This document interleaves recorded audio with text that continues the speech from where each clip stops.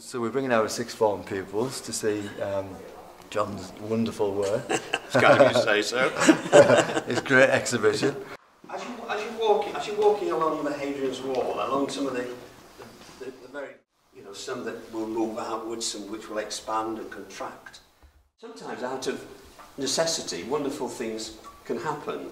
And I found that I can't use scissors very well to cut, so I tear. But in tearing, you get accident. And accident can be a wonderful thing. Well, I think they're really interested. I think certainly the draftsmanship of the pieces, the figurative pieces, is phenomenal. So I think they'll certainly will resonate with them. Yeah. I think your explanations about the abstract work actually really helps them to get that, because I think most pupils look at that and, like you said, oh, what's it all about? Yeah. What does it mean? It's a load of squares on a canvas, and actually, it's a lot more than that, isn't it?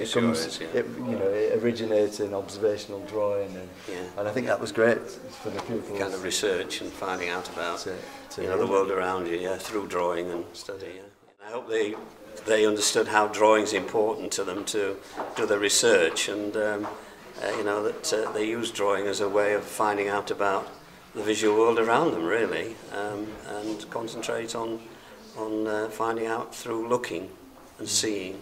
More they look, more you see. Yeah, I think at this stage in their careers, at sixth form, it's very much about the observational drawing. And that refining, keep looking. Yeah. So they do a bit of work. I'm finished. But no, how can you make it better? And I think that describes what you saying you work on a piece for 2 months or longer. Yeah. It's that you keep looking at it. You take a photograph, you take another picture. And, how does it? How can you improve it? How can you make it better? What works and what doesn't? Yeah, absolutely. And I think it's really good for them to see. Yeah. The drawing. See the process. Yeah.